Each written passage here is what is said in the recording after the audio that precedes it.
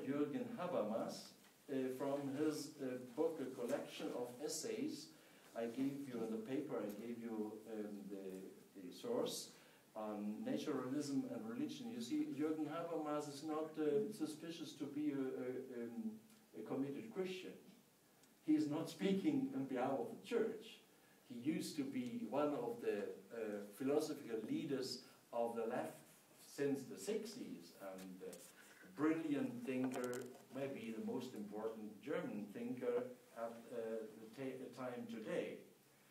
And in one of his, already in 2002, in one of his speeches on when do we have to be tolerant, he gave a definition of tolerance. What is the virtue of tolerance?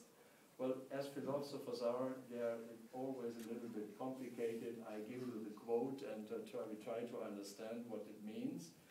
The challenge posed by tolerance consists in the fact that, although the mutual rejection of convictions and practices is based on good subjective reasons, there is no reasonable hope of a cognitive resolution of the disagreement. I will say, well, that is the fact. Two people or more people who have different views, and they discuss and they try to compromise or find a solution, and at the end they find out we cannot reconcile our views. Either or. We try our best, we try to find the way, but there is no way. It's neither or, it's a contradiction. So that's the fact. And then he says, thus the persisting disagreement of believers, those of different faith and unbelievers, must be uncoupled from the social level if they are to continue to interact peacefully as citizens of the same polity. Just reflect a bit on that, what it means. I feel this is very, very helpful to our understanding, what I call a mature understanding of tolerance today. So if you reach agreement with a person of different opinion, then of course there is no need of tolerance, because you have an agreement. That's what Jürgen Habermas says in another part of his speech there. If you find what the other people say a nice thing, then you don't need to be tolerant, because you accept it as a nice conviction. So that is kind of compromise of agreement. The problem comes up if you do not find any reconciliation, any kind of agreement, any common ground. What to do then? You say, we do not agree. That is either or, but we decide that we will continue in our controversial debate and interaction, even publicly if necessary, but peacefully. We will do it peacefully. We will not use the police, not have the intention to throw you out of the country or put you into prison. We will work on developing a peaceful interaction and public debate.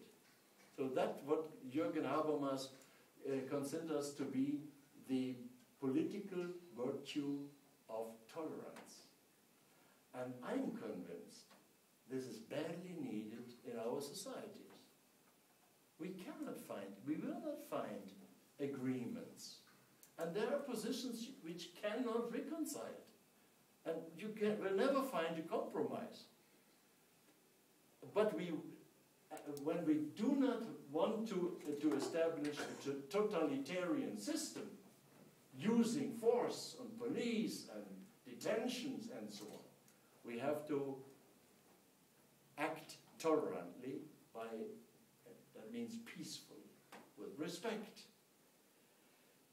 But that means at the same time, we do not ask each other or force each other to keep quiet. We say we need an open society, needs that everybody takes a public stand, speaks out. And that includes us as Christians. therefore I do no longer accept it if I speak out for Jesus as the truth, that I am blamed to be intolerant. No, I say I'm not. I take a stand for what I feel is the truth. And I have my good reasons. But I promise you, I will fight for it, that my atheist or whatever, or Muslim opponent will have the freedom to speak out publicly. And both of us are not allowed to use violence in any way. That's the limit. No one is allowed. I am, as a Christian, am not allowed to use violence, but the Muslim is not allowed, and the atheist, and all have done. Well, the 20th century is full of what the violence the atheists, millions have died in concentration camps, not only of the Nazis, but also of the communists. So atheism has been brutally enforced on the people. Not very successful, as we see now. But that is the way we need. We need the political virtue of tolerance, peacefully accepting each other. But having said that, I just want to underline that as Christians, tolerance is the minimum of an appropriate behavior. Jesus expects us to do much more. He tells us in Luke chapter 6, love your enemies, do good to those who hate you, bless those who curse you, pray for those who ill-treat you. I think that is the real challenge of today. I had discussions in Christian circles quite often, when I found out sometimes, and I regret it, that even Christians said, well, how can you love your enemies? That is impossible. They use violence, and you give in. Well, I say, if you do not trust Jesus, and if you do not obey Jesus, why do you expect that other people believe in Jesus? If you prove that you yourself do not believe in him and do not follow him. So we have what we call a credibility gap in Europe. Our history tells the opponents that we are ready to use violence if we have the power to do so. We did it for centuries, unfortunately. It has hurt the Christian credibility. And today they confront us again with this. And do no longer believe us. If we say, no, we love you. Prove it. I'm convinced that today, in communicating the gospel of Jesus, it does not depend on strong reasons and brilliant rhetoric or whatever. To overcome and to bridge the credibility gap is that we as Christians are to prove that we believe what Jesus said, that he has not only commanded us, but empowered us.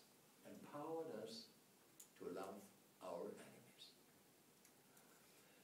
Only if Christians accept that again, we will see Christian congregations losing their fear. In so many Christian groups, today you see that they are afraid of Muslims. And out of fear, they respond in a very special way, which is not according to the gospel. We do not trust. Obviously, it seems that we do not trust Jesus and say, well, if you say that we love our enemies and pray for them and do good to those who ill-treat us, we do not trust that this is the way to life. Yes, we say we trust you, and we will do so. We will love. This is much more than tolerance. In a society, secular society, you cannot expect the majority of people to love the enemies because they don't have the power, they don't have the experience, they don't have the source. It's not just a virtue, it's not just a moral standard.